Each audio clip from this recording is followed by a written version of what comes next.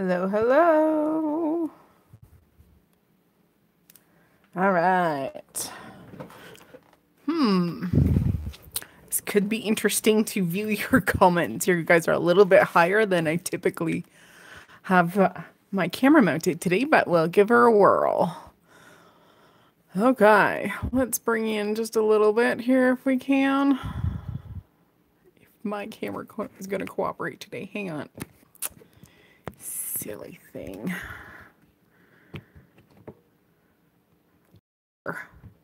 This takes longer than making the cards sometimes. Okay. So today I'm going to talk about the Copic Airbrush System. And this happens to be based on a card that I posted recently. This was for Craft Roulette, which is a game show on YouTube where you have a roulette wheel and the guest, Mary Fun Gun, she spins the wheel for 4 different parameters. And you must take those 4 parameters and create a card using those as your guidelines. So this week for Craft Roulette number 62, it was Slimline card.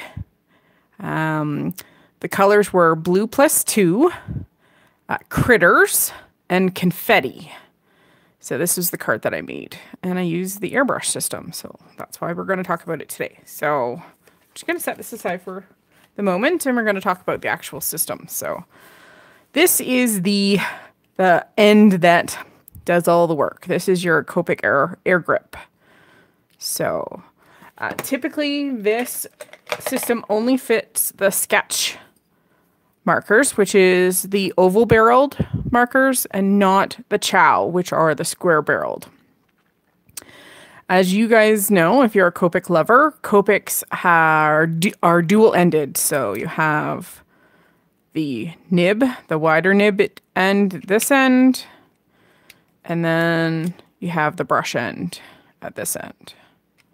Now, this is specifically designed so that you put your Copic markers in this way. So you match the angle. See the angle of this air distribution tip here? See that? See how it matches that nib end? So that's how you match them up. So you literally slip it in to the system, and then it'll kind of click right to the end. And if you look carefully, that air will then blow across the end of that nib, and that's how it works. Now, because the barrels are completely the same shape at the other end, you can put the brush tip into the system as well, and that gives you a whole different spray pattern. So we're going to talk about that too. Okay. This is this marker needs to be replaced. I'm going to bring in just a white piece of paper here. Okay. I'm going to grab a nice juicy marker that I know has a lot of ink in it. I do actually have a Copic chart where I keep an idea as to all the markers that I have refills for, because even though I've been coloring with Copics for probably close to 13 or 14 years, I still don't have all my refills. So they are expensive, especially here in Canada. So I get them when I can. So we're going to put in the larger nibbed end, and I'm going to show you what happens. What you do is you put your finger on the top of the air grip, and that's what you use to apply your air. Okay? Before I do that, let's bring in my actual compressor. This happens to be a Copic specific model. It is designed specifically for this system and is sold by Copic. So it's It's small compared to my old compressor, but it's still a little bit hard to put under camera. So it has bleed valve down here, right there. And it's not sure how much it weighs. I'll have to look that up, but it doesn't weigh all that much. It has a nice hand grip, so it's actually nice and portable. Mine always just stays underneath my desk, and it really doesn't move. And then it just has a really simple switch here. So we're going to turn it on, and this is what happens when it starts to fill.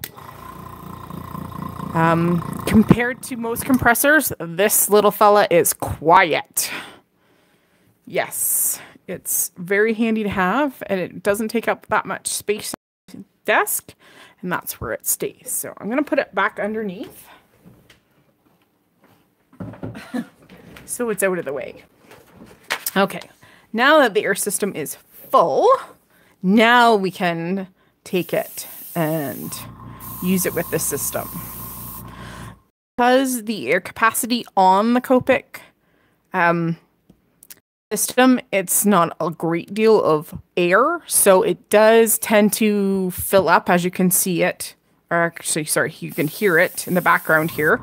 The more you use it, the longer it has to fill and generate that pressure. So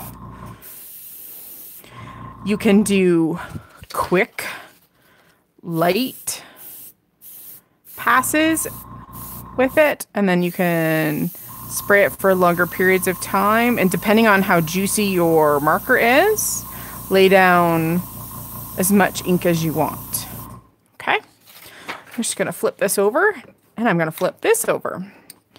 So we're going to put on the brush end. And the brush end gives you a little bit different application of ink. So you can hold it for a little longer.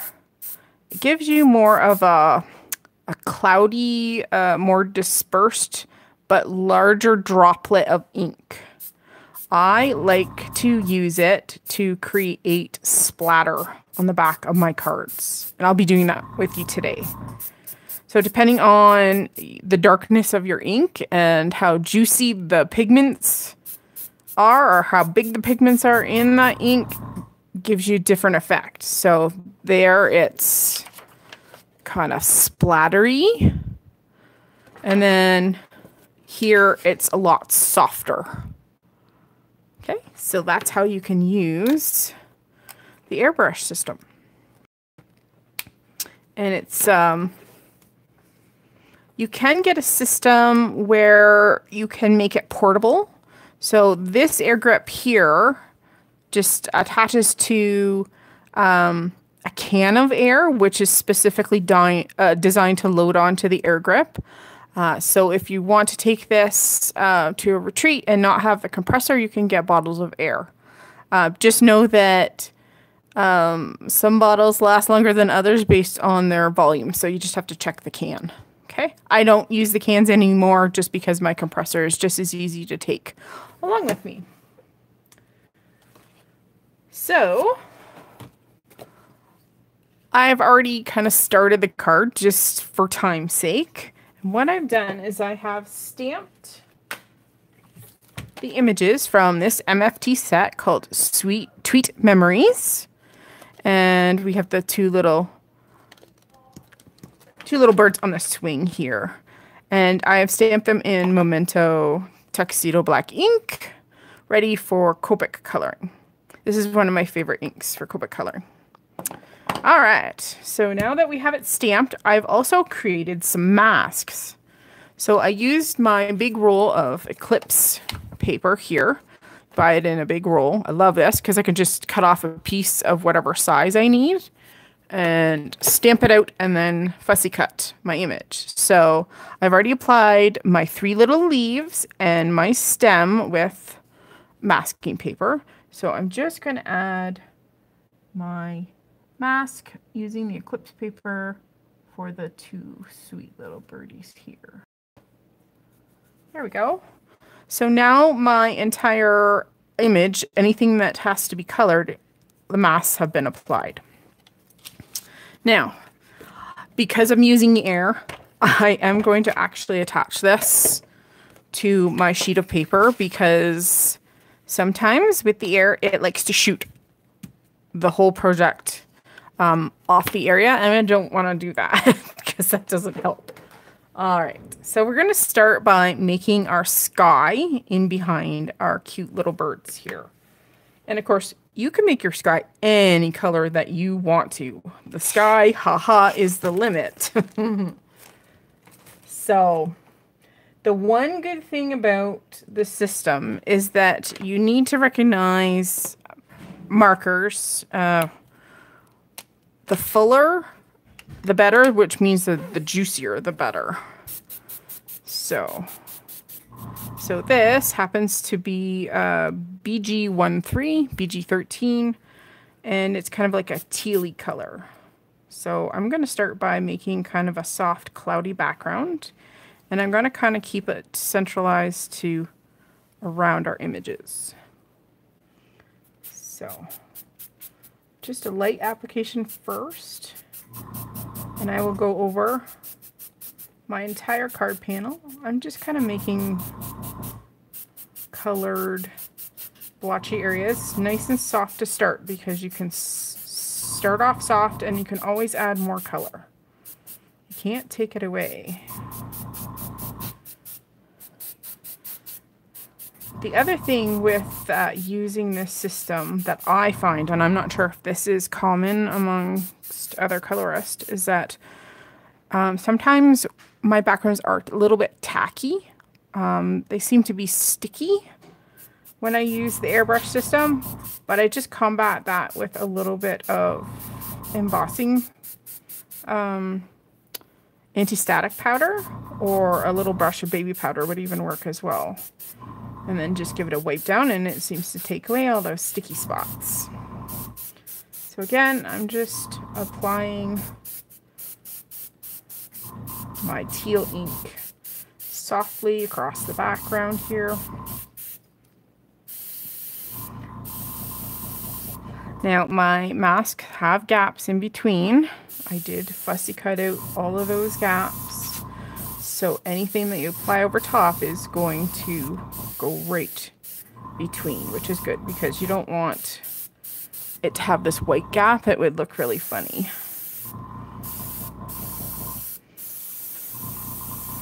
When creating masks, you always want to cut on that black line or into the black line. That way you don't get these funny little white gaps or shadows around your images. Okay, so we've got a fair amount of our BG13 down. Let's go in and bring a blue in as well. Just double checking. Okay, this is a B05, and I always start by checking to see how much ink is coming out. So that's hence the scrap paper. We're going to go right over some of the spots with the green. Kind of want to blend in the background. Now, you will notice with some markers that you get larger splatter in some areas, and I think it has to do with the pigment size. So some markers just have bigger pigments, or they're juicier, and so you will get bigger splatter sometimes. But I'm okay with that. It just makes your card that much more unique. My card panel is cut down to 4 by 5 1/4 today, which allows for like a nice white frame around an A2 sized card. And of course you can layer and experiment as much as you want with this system. So the lighter the color, the more you're going to have to spray to get that color. So if you use a more intense color or a deeper color, then you're going to find that you're going to have more application onto your paper. Okay, let's try a B16 here, B16. And of course that one is too dry. So let's go in with a really dark one. This is a B18. And just see if this one is juicy enough for me today. It's got a little bit of ink, so we'll use this one sparingly here. So we're just going to deepen some of our areas. And again, just experiment. It's supposed to look like a cloudy sky, so if you feel you're done at this point, then you're done. Okay, so let's go in and experiment with the other end of our markers. Okay, this again is the B18. I'm just swapping ends. So we're going to put in the brush tip, and you get a different application. So if I just touch the top of my air grip, then I get a much bigger splatter. It's actually a physically larger application of ink to the area. There we go. So it's a little bit different application with that on the card. And let's see, am I gonna go? I think what I'll do is we're gonna add some. I know this sounds funny, but we're gonna add some brown here. I'm not sure if this will work for me today or not. So this is an E29 or an E29. Again, always test off to the side to see what kind of splatter you're going to get, because sometimes the splatter's too big and it's not what you're looking for.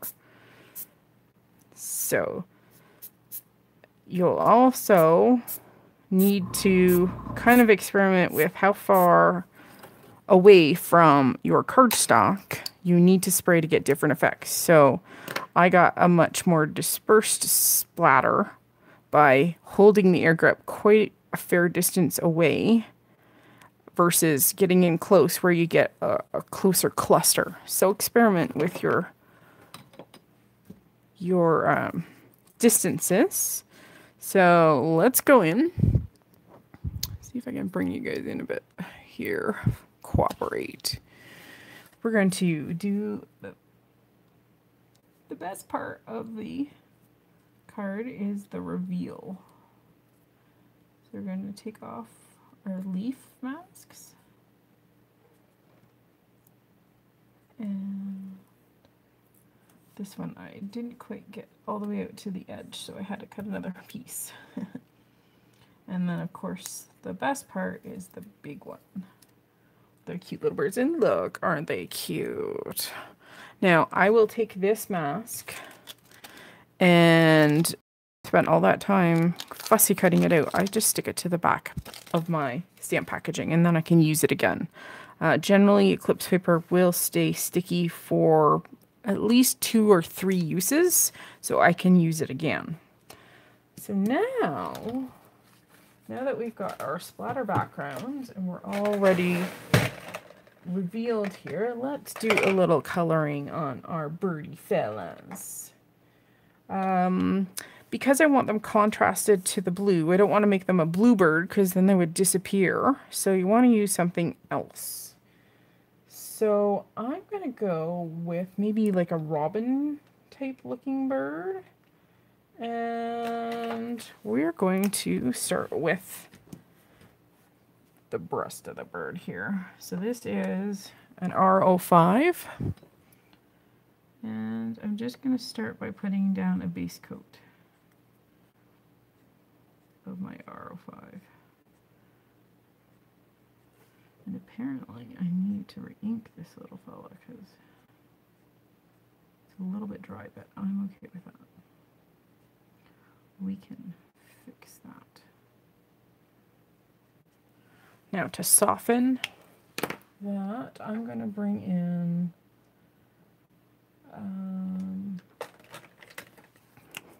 an R02. I'm just going to go over the entire thing. And just knocks it back just an ever slight bit with the red. And I'm just going to pull it up and above. Just kind of pulling and blending out those brush marks that were in there just because I don't have as much ink in that marker. So don't be afraid to still continue coloring. Excuse me.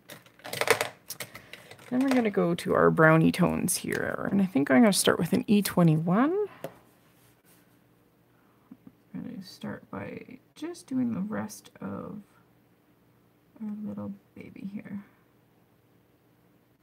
Because I want to put it down as a base coat, and you can go right into that pink there just to soften it out. And we're going to do the tail. Okay, so let's start to shade this little fella and make him look rounded. I've got my E23. I'm going to start around kind of his head, and we're going to do the underside of his tail. I'm going to do kind of like a accentuate his eyelids there. Give him a little shading, and then we're just going to blend everything. Do the top of his wings. Pretty much getting rid of that E21 there in that space. And we're going to blend. We want to make that E23 kind of blend into that E21. Work it right into that background. Now, E21 has a lot of blender solution because it is one of the lighter shades in the E line. And based on its color numbering, being a 1 means it has a lot of blender solution in it. Okay, so I've taken a lot of my E23 out there. So let's put a little bit more back in. Darken that shape. Get that contour back. And again, I'm just going to go and blend out that line a little bit. Just so it's not so stark in there. So you can go in and play. Just gonna blend that there. And we're gonna make our other little fella a little bit darker. Now, I'm gonna start with my darkest color this time instead. You can go from light to dark, dark to light. It's completely up to you. Everybody has their own way of doing things and their own reasoning behind it. So I'm all for whatever works for you. Okay, this is my midtone, my E23. And I'm just going to pull those darker tones out farther into the body. Trying to keep his beak there. Becoming brown. There we go. Whoops. Now going back to our lightest, this is our E21 or E21. If you want to maintain the light, start in the light area without touching your medium tone yet, and then you can work into your medium tone. Like that. You can go in and rework this as many times as you want. Whatever kind of works for you. There you go. So if you need a color in between two, let's say for instance you've got your E21 and your E23, if you're finding that this is a little bit too dark, take the cap off. It doesn't matter which end you play with. You can use, sometimes you have ink on the barrel. I quite often use that. And you can use this to make a tone that acts like it's in between the two markers. It's a great way to blend. So I'm just picking up a little bit of that 23 on my 21 tip, just so that it acts like the color in between the two markers. So it makes for a quick blend. And some markers don't like to blend, so that's a great way to get them to cooperate and talk to one another. So now the breast on this little guy, I'm actually going to start with, did I leave my pink marker? Yes, there it is. Okay. I'm going to start with our lighter tone, our R02 first. So this little baby's breast is going to be a little bit lighter in color, because maybe he's the boy robin, because male robins are typically not as brightly colored as the females. So again, if you want these two colors to talk, then use the ink on the barrel, or you can do touch to tip as well. You can also do that. So I'm going to work at adding a little bit of this R05 to his breast. So again, it's just going to come in a little bit more subtle by using the tip to tip method. There we go. Okay.